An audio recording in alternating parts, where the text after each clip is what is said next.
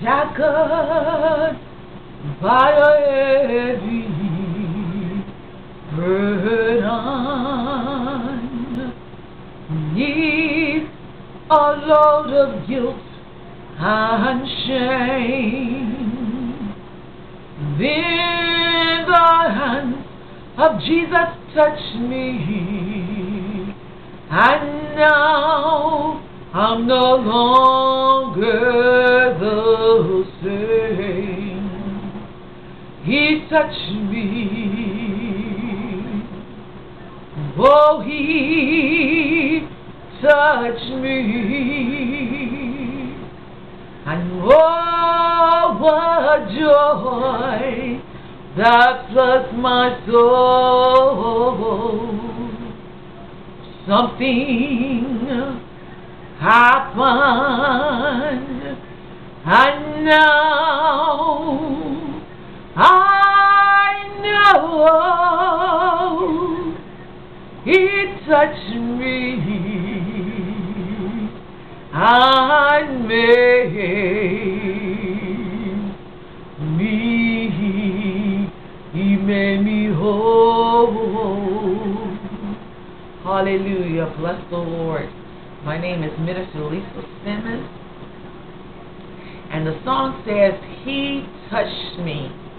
There are words in there that I was shackled by a heavy load I was shackled by a burden.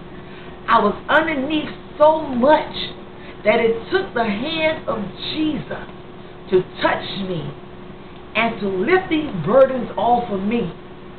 And because He saw fit to touch me, because He saw fit to reach down and to lift these burdens off of me, because I gave Him that opportunity, I'm no longer the same. I'm a different person.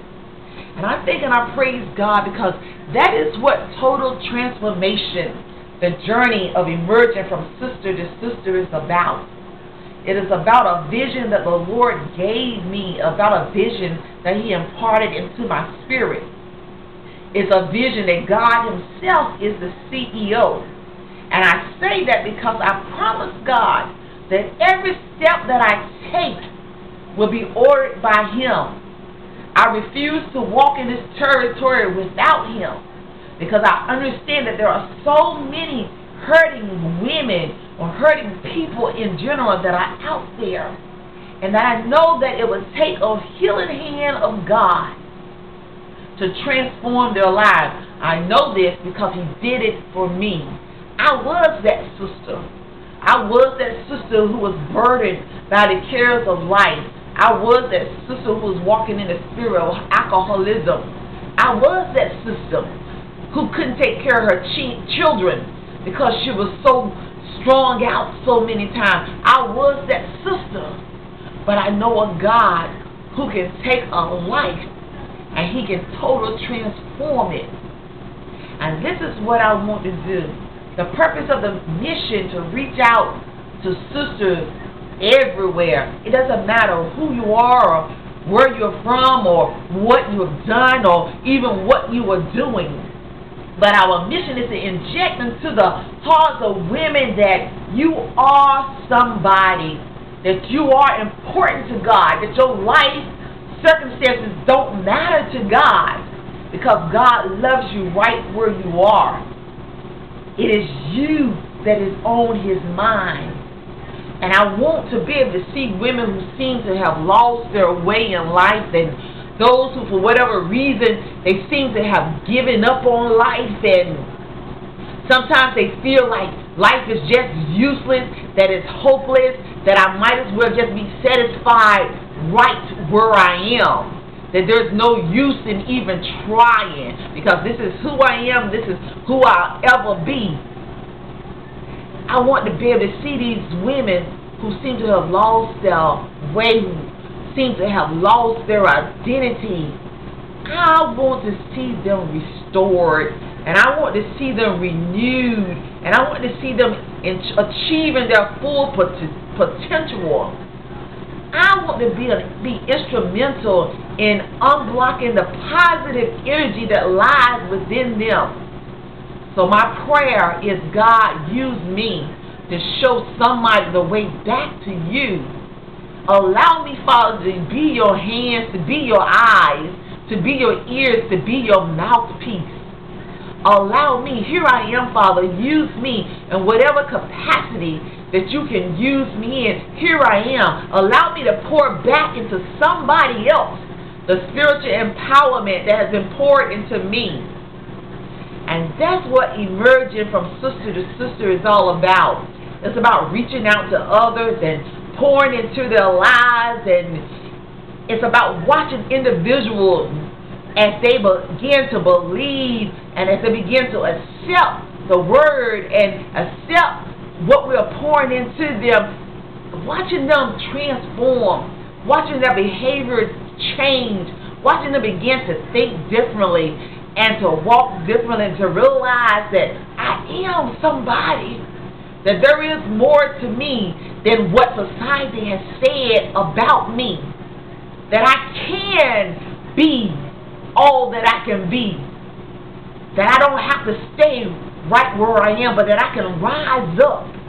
And I want to see this. I want to be able to watch this as God, as He performs a total transformation in their lives, and watch them as they begin to no longer just exist, but to exist with a purpose. John 3:16 tells us, for God so loved the world that He gave His only begotten Son, that whosoever believeth in Him will be saved and will gain everlasting or eternal life. But you know, I say to you that eternal life doesn't begin when you get to heaven, but eternal life begins right here. It begins right where you are.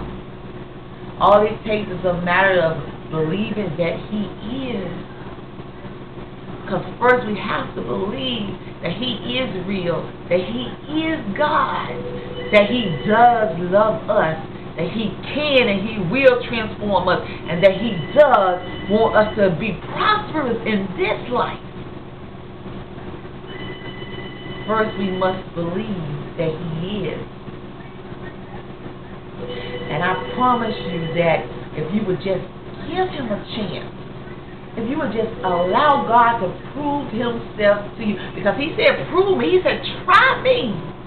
Try me. If you just allow Him, I guarantee you that you will begin to walk in victory, that you will begin to see things change, your life circumstances, your life situations. Oh God, you will see your life just come up, transform right before your very eyes, no longer ashes. Thank God for that, because I know that He is a God that is able. Father God, in the name of Jesus, Lord, I pray right now, Father, I would like to stand in the gap for those, Lord, who seem to have lost their way, Father. Lord, for those, God, who seem to don't know which direction to go in, Father. God, I like to stand in the gap, Lord. I like to approach your throne of grace on their behalf, Father. God, I'm asking you that you open doors, Lord, that as of this moment, Father, that you begin transforming their lives, Father. Lord, that you allow them to see your glory, Lord. Lord, wrap your arms of love and protection around them, Lord, and let them feel the love, Lord. Let them know that you are real and that you are God and that you are still in the miracle business, Lord. Let them know, God, that you are still a problem solver and you are still a way maker, that there is no problem too hard for you, Lord, and there is no problem that you cannot solve, Lord. God, I would like for, Lord, and I'm asking you, Lord, that you go in, that you mend some broken hearts, Lord. Oh, God, that you transform